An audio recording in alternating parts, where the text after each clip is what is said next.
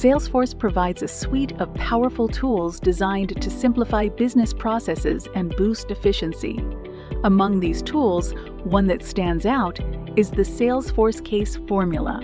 Hello and welcome to saasguru. In this video, we'll dive into what Salesforce Case Formula are, explore a few examples, and how to use them effectively. What are Salesforce Case Formulas? Salesforce Case Formulas are an integral part of Salesforce's advanced data management tools. Imagine the possibility of automatically calculating values, making decisions based on specific conditions, and analyzing data directly within your cases. This is precisely what case formulas enable you to achieve. They offer an efficient and practical means to create dynamic content, automate processes, and manage complex business scenarios based on varying conditions within your cases. They are custom fields that use written instructions to manipulate and examine data from other fields within your cases. Let's explore some examples to understand how they work.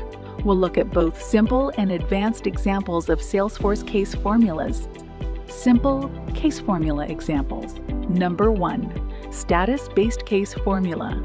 Suppose you have a status field for service tickets, which can have values such as new, in progress, or closed. You might want to display a custom message based on each status. Here's a simple case formula.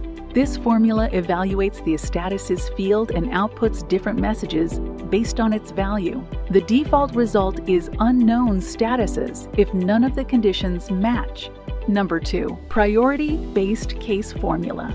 Consider another scenario where you have a priority field for service tickets with values like low, medium, or high. As an example, a case formula can be employed to set varying response times based on the level of priority. Now let's move on to more advanced case formula examples.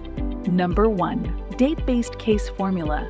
A more complex case formula could be used to categorize records based on the month they were created. The following formula converts the numeric month of the created dates into its corresponding string representation. Number 2. Nested case formula. It allows you to evaluate multiple conditions in a single formula.